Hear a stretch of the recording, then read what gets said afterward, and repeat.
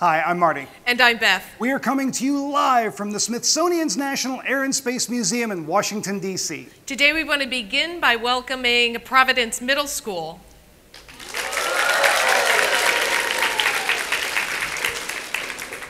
Randy, Bresnik, and Paolo Nespoli spent 6 months on the International Space Station.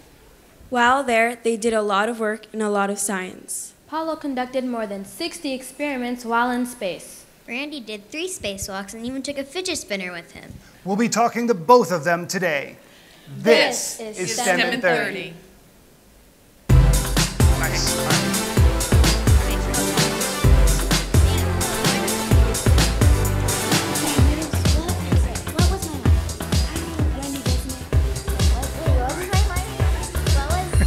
Yep.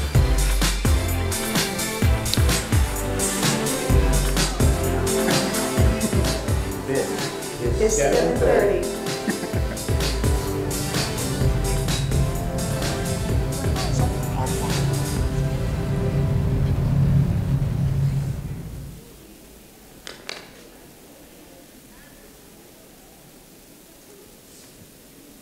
We're joined by Randy, Komrade, Bresnik, and Paolo Nespoli. Thank you guys for joining us on STEM in 30 today. Very happy to be here.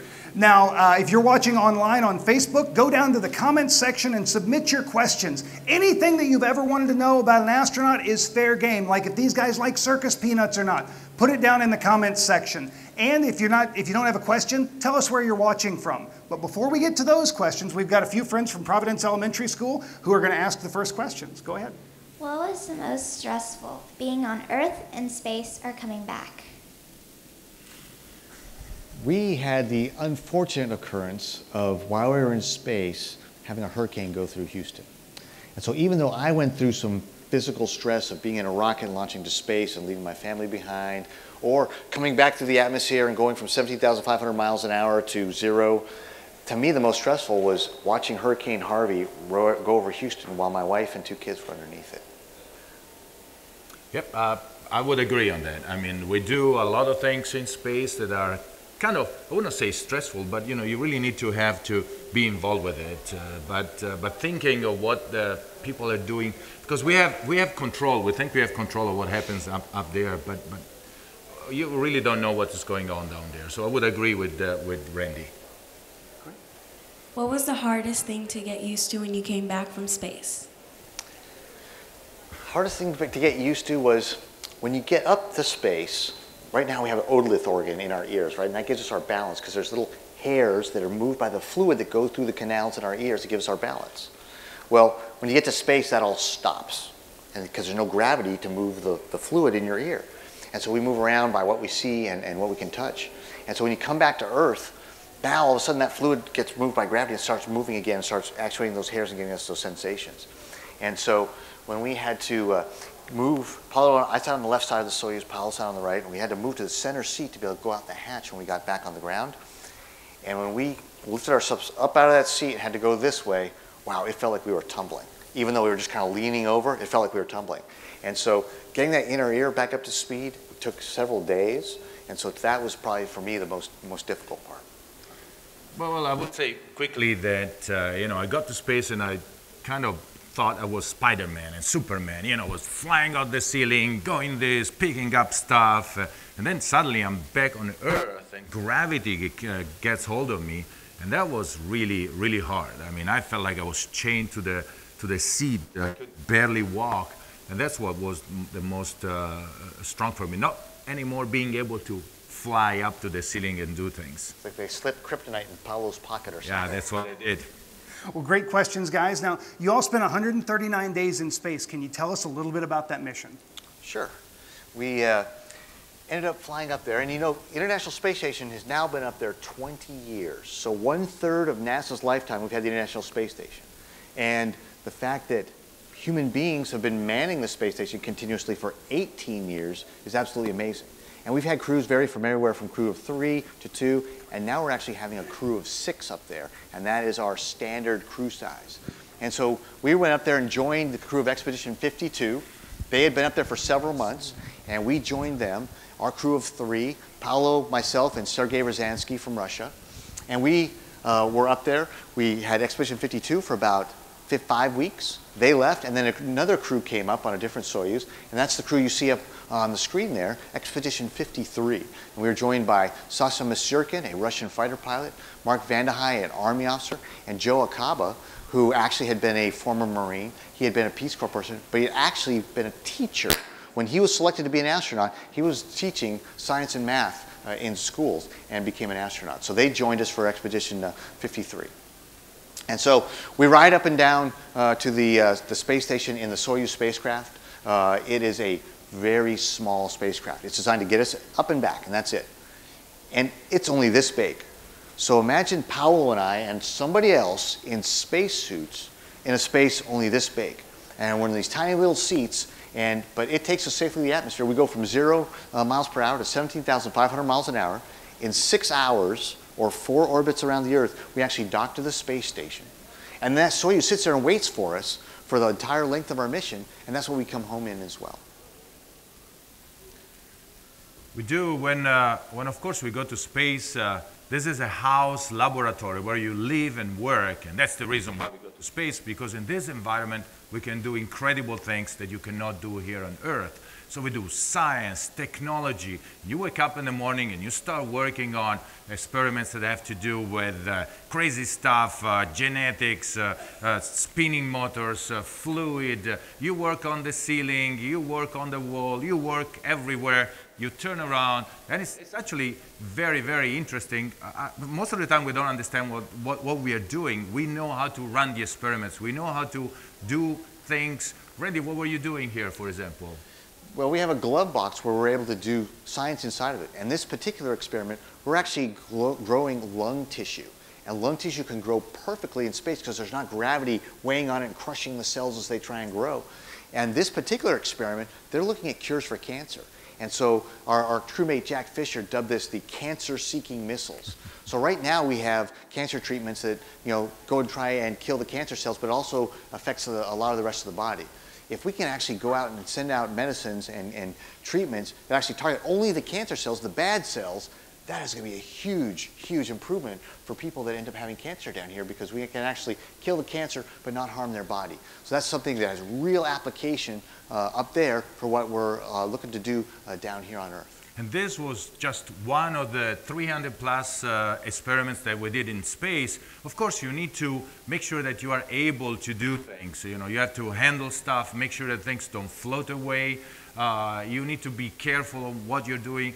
You do experiments in the Japanese laboratory, in the European laboratory, in the American laboratory. Sometimes you go to the Russian part of the station. So it's very, very incredible, quick stuff that you're doing. You play with refrigerators. Of course, those are very cool refrigerators. You better have gloves. Minus 80. Otherwise, your hands are going to be stuck to the pieces of metal that you take out from there.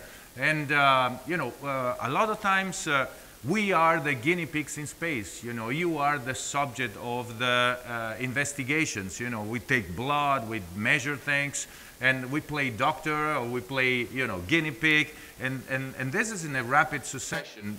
We do some crazy experiments. This one had to do with fluids in space, the way the heat and fluids, complex, very complex things. And we set up this experiment so the scientists can actually look at this little mini, tiny, minute details that you cannot really see here on Earth. And that's why we go up there. And sometimes it's the experiments where we're actually making things happen, and other times where we'll actually set up the experiment and they'll run it remotely from the ground. And so you could be involved in the space program, be running an experiment from your computer or down from a laboratory down here, and then have it actually be happening up on the space station. And so that's the wide variety of things that we do. Paolo's working on this one, which is a combustion chamber. We're actually burning flames up there, and we have one called Cool Flames, where it actually takes flames, and we're able to find out we're able to burn things at like 800 degrees instead of at 1200, which is where flames normally burn. Well, if we can do that, guess what? We can make airplanes maybe a little safer, a little lighter. We can actually maybe burn our fuel a little more efficiently. So as a pilot, that's really exciting stuff for me, and also help make our spacecraft safer. And so when I was saying before that you can be a guinea pig, and here is a very complex experiment that we were running on the European Space Agency laboratory there. It's an experiment where you actually take your leg and hook it up to a machine, and then the machine makes your leg move, or you try to move the machine. It's a very long, stressful experiment. We use electrical shock to shock your muscle so the muscle can contract, and the machine can actually measure the force that you are doing in space. All of this because the human being, the bodies are affected by zero gravity quite a bit. And so our muscles, like especially our legs, we don't use them for anything when we're up there normally. We're moving around, like Paolo said, with our hands. And so if the muscles aren't working, then they're starting to atrophy. Like if you stayed in bed for like a month or 2 months, you'd be a lot weaker. Well, then if that happens, then your bones start losing density as well.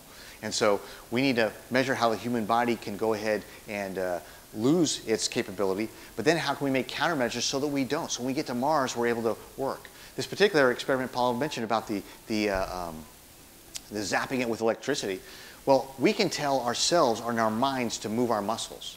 But guess what? Your muscles have a lot more capability than what your mind can tell it to do. So we actually have us working as hard as we think we can, then they zap it to actually see how much more capability your muscle has more than what you're thinking. And so we do that testing on the ground and in space to see if there's a difference. It was a fun experiment, right? It was fun when it was over. That's why we had that picture where we got shaking our hands. It's done. Yeah. No more shocking for today. And so when you look up at what you're seeing right now, that is Paul and I working, and you can see a tablet. So the same technology that you guys probably have at home or at school, using a tablet of some sort to be able to do your homework or look online to find some research, we use on the space station to go through our procedures. We actually do more stuff for exploration and going long distances. Here's Joe Acaba looking at our special experiment we called Veggie. And guess what we grew up there? We grew 3 types of lettuce. And you go to a grocery store and you go into the produce section, and guess what? The lettuce, you don't typically smell the lettuce. You smell the lemons and the oranges because those are really strong. But when you're in a space capsule for months at a time and all you smell is each other, guess what? Lettuce has a really good smell. Actually,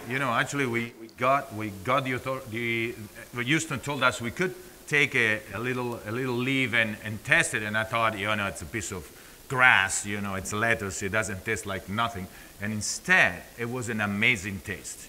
When you don't taste lettuce, when your senses are kind of dumbed down because of the closed environment, you taste something like this and you really understand what humans can do and what really means being human and have all these senses.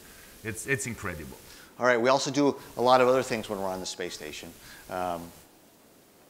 We get to go and look at the Earth, and that's one of our favorite things to do, is to take pictures of the Earth and try and share the incredible beauty with you guys. And we've done that, via our social media, via the NASA web pages, and all this stuff's out there for you guys to go look at. All you have to do is Google the NASA space pictures or Expedition 53, and you can see all these types of things. We also had, spacewalks. We had to do repairs on the inside. We also had to do repairs on the outside. And so we get into our spacesuits, 2 at a time.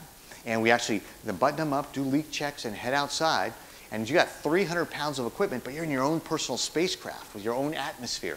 And we work for about 6 to 7 hours. And then we have really talented people on the inside, like Paolo, flying the robotic arm and actually flying the spaceman in the spacesuit around to the different work sites to go ahead and get the work done. And so it's a big, big team effort to get that done. We also do a lot of outreach. Well, part of the activity that we do there is talking to school kids like you. We had the opportunity to talk to school all over the world, in Europe, in Japan, in the United States. And it's always interesting, all the questions that we get and the way that things are framed. And it's fun to be able to show you guys, what it's like to be up there. Guess what? Yeah, we had the opportunity of being up there in Halloween, and I decided I finally want to be a real Spider-Man. So we brought up some costumes and we played around a little bit. I was able to actually fly in space, grabbing as Spider-Man. interesting. And my kids picked out my costume, so I was the minion. And so that was okay, because I was the commander of the space station. I got to be the minion. But guess what? Life goes on. You're still human. You're still up there. And for me, I had a birthday while I was up there, and Paolo and Sergei helped celebrate that birthday. We don't get to have actual flames outside of the experiments, so my little hand had the candles up there made out of cloth. We got to be able to put on our space Hawaiian shirts and have Aloha Fridays. And we had ground control join in the fun and kind of, join us on the mission and wear their Hawaiian shirts on Friday as well. We were surfing in space, right? Yes, we were surfing. We were showing off. And then, at a certain point, it was a moment where I kind of complained with the managers that we don't get to do pizza in space. And sure enough, they send us a few things so we could actually make pizza. And that was the first time that we actually ended up doing it.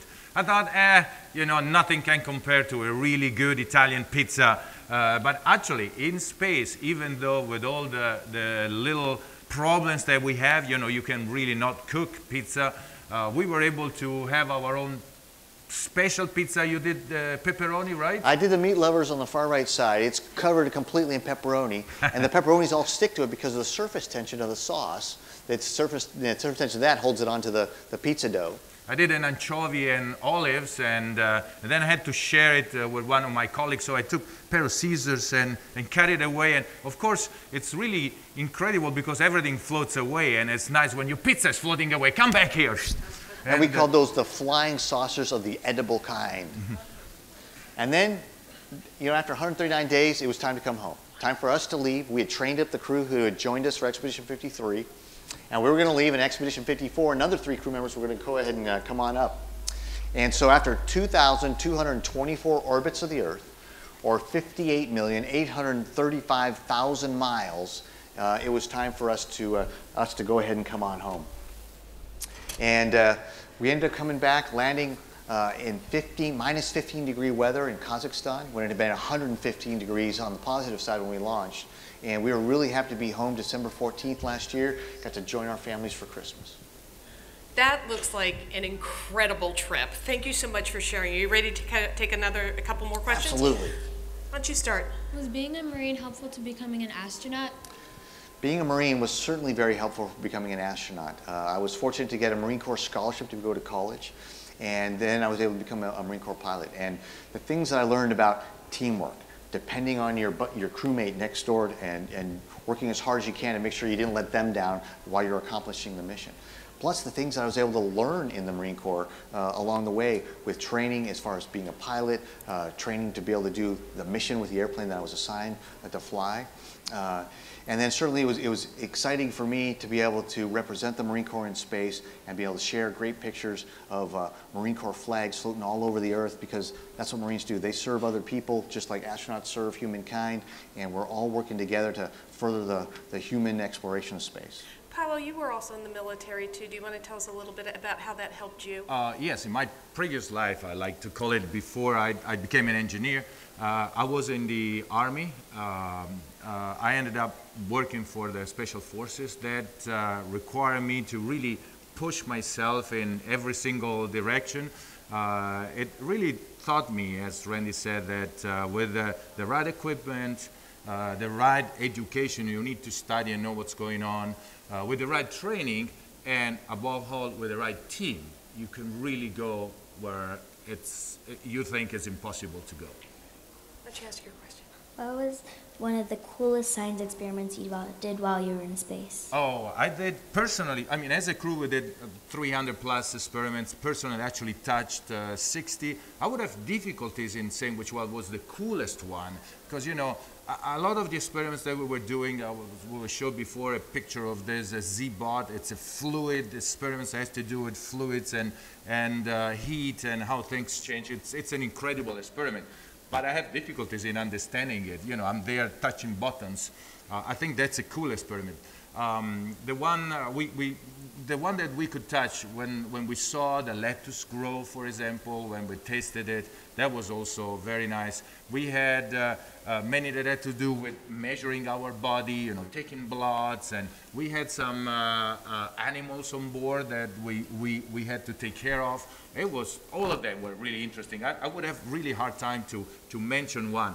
every day you have fun in an incredible number of different fields. What about you? You heard Paolo mention the animals we had. So we had an experiment of mice from Japan. And half the mice we let stay in zero gravity, so they floated around the whole time they were up there for a month. The other ones we actually put in little habitats and we spun them in a little centrifuge so they could feel Earth's gravity. So the only time they had zero gravity was just for a few minutes coming up, and then the majority of the month they had 1G. And so the whole time they were up there, we were taking samples and observing them, and it was funny for me to see a mouse up there in zero gravity. All of a sudden they've, lost it. They're reaching out trying to get a hold of something, and it made me think, I wonder if that's what I looked like when I first got to zero gravity as well for the first time. But with those mice, they're able to send them back to Earth and be able to study how their bodies and bones had changed for zero gravity versus gravity, and that helps us understand our own bodies and how our bones and everything change, and that'll help us give us countermeasures for when we go to Mars and other places way beyond that where we don't have gravity, how we can make sure our human bodies stay in the best shape they can. Well, Paolo and Randy ran a lot of experiments while they were on the International Space Station, but before they launched, Komrade was very nice to work with us to develop some lessons that you can run in your classroom. Let's check out ISS Science.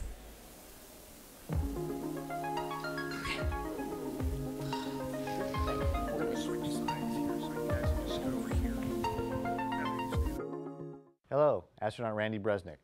I'm here to talk to you about puffy head bird legs, because that's what happens to us when we get to orbit. All the fluid that's in our body can now go wherever it needs to, and at the same pressure. Because right now, I've got all this water in my legs that's keeping it so I have enough water in my head so I don't pass out. Well, it turns out that when you get to space, that extra gallon and a half of water that's there to counteract gravity floats up and makes your head really, really puffy, really uncomfortable. So if you kind of like hung upside down for about a half an hour here in gravity, that would be about how your head feels. And so until you get past the day and a half mark up in space where you can urinate out that extra gallon and a half, it's pretty, pretty stuffy and puffy head. All right, now over to Marty and Beth to learn more. Thanks, Komrade. Let's talk a little bit about puffy head bird legs. I'd like to introduce you to a friend of mine. This is astronaut Glovey McGloverson. As you can see, he's filled with fluid, and that fluid right now is down here in his feet. If you've ever stood on your feet for a long time, you'll notice they'll swell up. That's because the fluid is making its way down to your feet. Now let's see what happens when we flip him upside down. All of that fluid rushes down to his head and leaves the foot region. And, if you were doing that, it would feel like you kind of had a stuffy head. Now this happens to astronauts when they go into space. This fluid is not pulled down by gravity, so it sort of floats around. It gets up into your head and you get a puffy head and little bird legs. If you want to try this in your classroom, head over to our website and check out the lesson plan.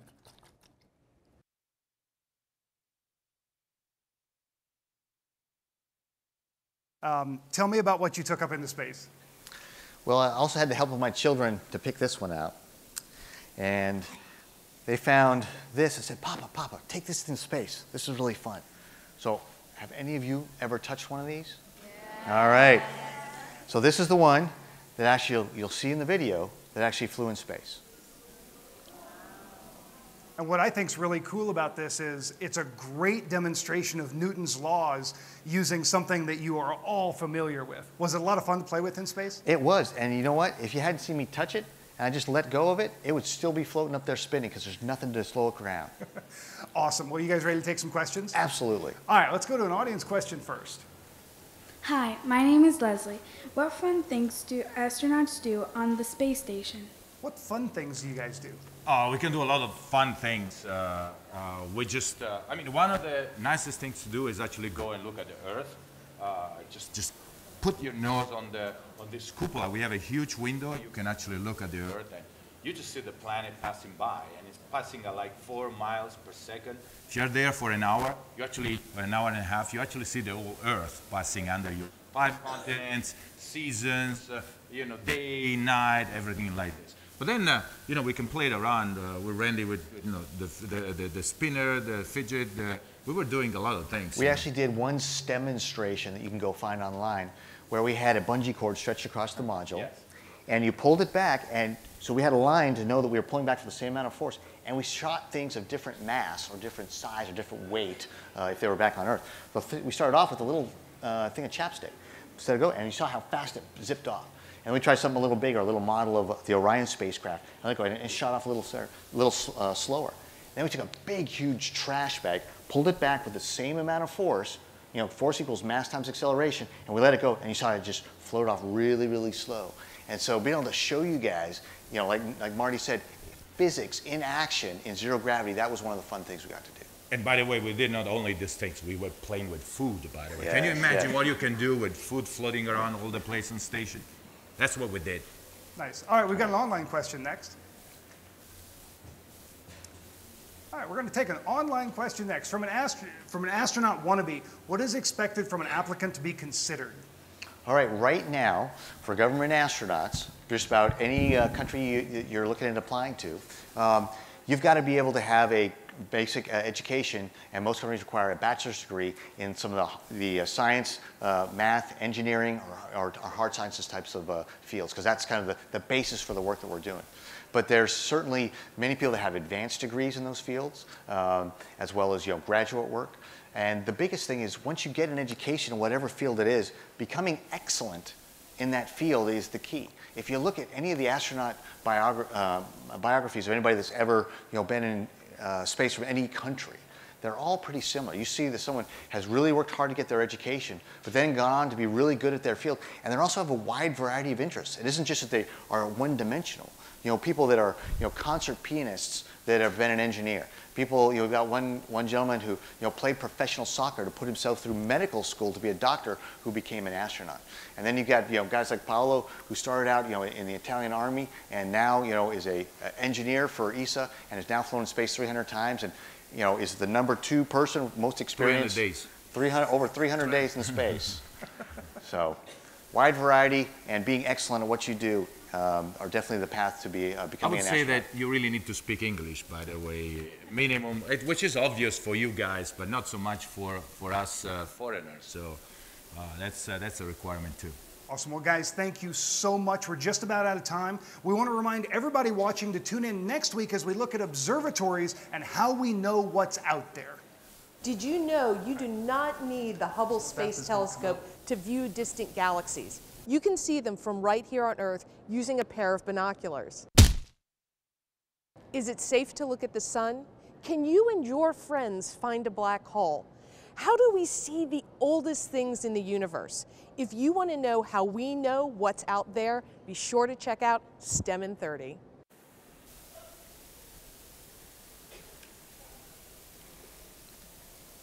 Well, while Komrade was in space, we actually had an opportunity to talk to him, and he had a little surprise for us. If you check out the video, you'll see that we were a little excited about this. Took one of our bookmarks into space. That was absolutely incredible. Komrade, thank you for doing that for us. Yeah, we really, we were very, very excited. And it's back! Back from space with 58 million miles on it. There's your bookmark. Wow! Thank you so much. Thank you so much for doing that. Of course, we want to thank both of our guests, Paolo and Randy, for coming out today, and Providence Middle School. Yep, and we want to thank Boeing for sponsoring the show. Thanks for watching. Thanks for watching. Thank you.